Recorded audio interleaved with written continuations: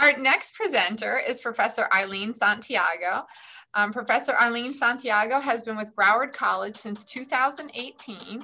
She earned her master's degree in reading at Nova Southeastern University. Prior to working at Broward College, Professor Santiago taught in the Broward County Public School System for 6 years, and she is now a reading professor at the Teacher Education Program with a passion for service learning. Eileen is also AQ credential or certified and is a proud BC alumna. So welcome, Eileen. Hi, everyone. Good afternoon. It's a pleasure to be here. I'm going to be talking about some of the authentic assignments and assessments that I had. Excuse my voice. I'm going to try to speak as loud as possible. Before I start, I want to share my experience with AQ has been just an amazing resource that I've been able to use. Not only learning how to use the strategies, but teaching the strategies to my students who are pre-service teachers. And it's just so nice hearing when my students graduate and then saying, listening to them using these strategies in their classroom with the students. And so I'm currently in the micro credentialing courses, and it's really helped me as we have transitioned to remote learning and having my students who are logging on once or twice a week with our Broward County Public School students on Teams. So it's really benefiting me in a various ways. And so what I'm going to be talking about is the assignments that are relevant and engaging for my students. I work with students who are getting the reading endorsement. They are obtaining their bachelor's degree. And so one of the learning outcomes that we have for the reading practicum is that the pre-service teachers have to work alongside a clinical supervisor for 8 weeks. And they're paired with a small group of struggling readers who are below grade level. So that's pretty much like my capstone project. They will work on a reading portfolio that they submit at the end of the semester before they go into student teaching.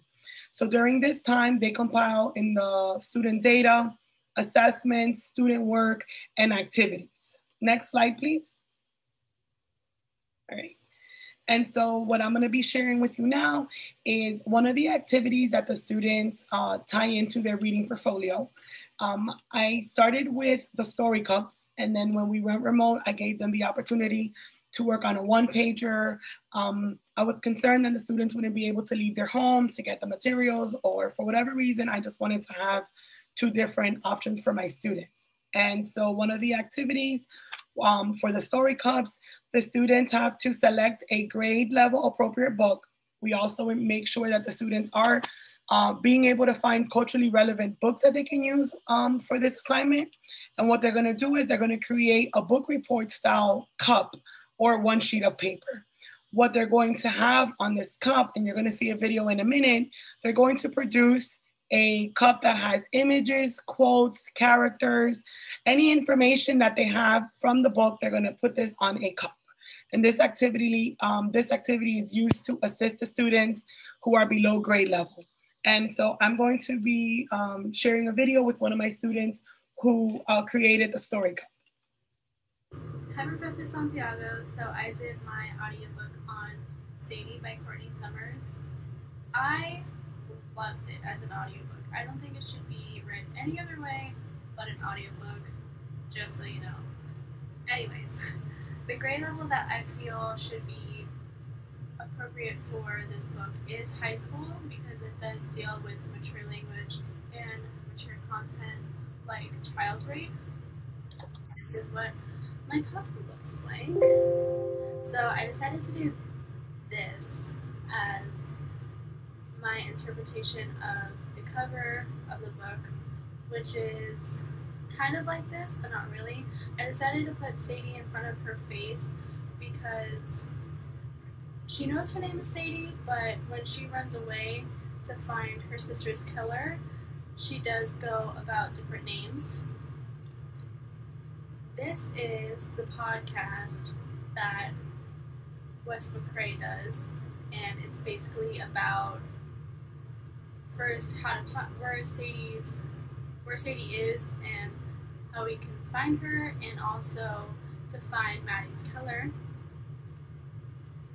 And then this I did because Keith, the person that did rape Sadie when she was a child, and killed Maddie, spoiler alert, he would take the child's tag from the back of their shirt and write their name on it as a souvenir. So that is why I did my cup this way. Also, inside of the cup, I have a bunch of quotes from different characters, and in red, I put it over all the quotes, and I think it's the most important quote, and it is, and Sadie, if you're out there, please let me know, because I cannot take another dead girl. I really like this book because it's all up to your interpretation at the end and what you feel would happen. I like how real this book is. I like how it's a happy ending, but not in like, oh my gosh, this would never happen in real life, when it really would happen in real life. So yeah, I think that's it. Thank you so much for this project. I had so much fun with it, and I will definitely incorporate it into my teaching when I start my teaching soon. So, bye, Professor Santiago. Thank you. And so that's just one of the videos. I want to say I had 40 videos last semester, but to hear my students say, this is the first time that I'm reading a book for fun, for leisure, not just a textbook, was amazing. I gave them the opportunity to either do an ebook or a regular traditional book. And so this semester, we kind of promoted ebooks, and it was something really interesting because most of the students hated the ebooks. And some of them said, you know what? It became an activity that I would do in the morning. This is pre-COVID, where I would listen to the story in the car as I take my kids to school. So it was just a really amazing assignment. And on the sides, you'll see 2 one-pagers as well. And again, this is just one of the activities that was part of the portfolio. Thank you. Next slide. Thank you. And so this is the field experience. My students work with the struggling readers for 30 hours. And with the reading observations, we wanted to make sure that the students continue to be engaged. And so I allowed them to practice and submit videos. They could send it as an MP4 or as a YouTube, where they would be working on a case study. And they would say, I'm gonna be presenting a lesson plan for 3rd graders, and I have 4 ELO students. I have 2 students who are ESE students with special needs. And so they had to break down this case study in this video and go over how would they use this book, how would they infuse the reading components and differentiate the instruction. I also want to talk about virtual story time. I did this last month in the month of October. A lot of the students really missed that student interaction. So we were able to provide another opportunity for the students to bring virtual story time to the community. And these are some of the pictures. We would read a book, and then the students would, my student teachers would work on an activity. And the student on the right side, it's a little girl, she's 4 years old, and she participated in our story time. We did this in the month of October. We did 2 to 3 books a week. And in the spring, I'm going to be using Immersion, which is a virtual simulation, which we're going to be using as well for reading observations. We want to make sure to get the students to practice as much as possible before they get hired. Next slide. So this is a very quick video. It's about 40 seconds that we're gonna play for you guys. And it was a free book day. We did this in the month of May. Again, we wanted to make sure that our students were still being able to participate in different reading activities. We mailed out about 50 books to 3rd grade students. All the students in 3rd grade were below grade level. And we focused in the city of Hollywood and Pompano, 2 of our low socioeconomic communities. And we work with the schools to not only mail out the free books, but then have a YouTube day where we would actually have every student create a different activity with the book. So this student right here, she's a student teacher, and she's gonna tell you a little bit more about what she did with her book, The BFG. The Big Friendly Giant by Roald Dahl. Oh, hey there, my friendly little giants. It's Miss Young, and today we're going to be learning on how to make frog scuttle from the BFG. Remember to do this at home with your parents. Ready? Let's go. Dreams is full of mystery and magic. Do not try to understand them. Roald Dahl, the BFG.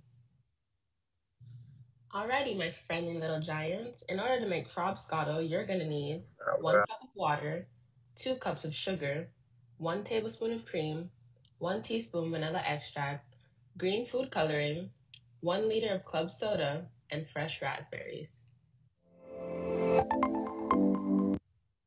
Okay, so I want to add something to the last slide.